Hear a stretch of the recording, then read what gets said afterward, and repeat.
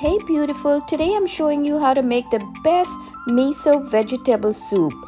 Start by making a dashi broth, rehydrate kombu, steep bonito flakes. Look at that. Miso paste, dilute with some of the hot liquid, pour it into the dashi broth, add in your favorite noodles. To get the most flavor, saute your vegetables first. I love cremini and shiitake mushrooms. Add in some beautiful aromatics. Also your favorite greens. I love bok choy.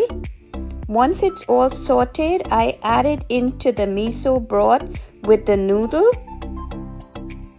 Top with a piece of crispy cod. That's what I like, but you could absolutely add tofu. And enjoy. It is incredibly delicious. Wow.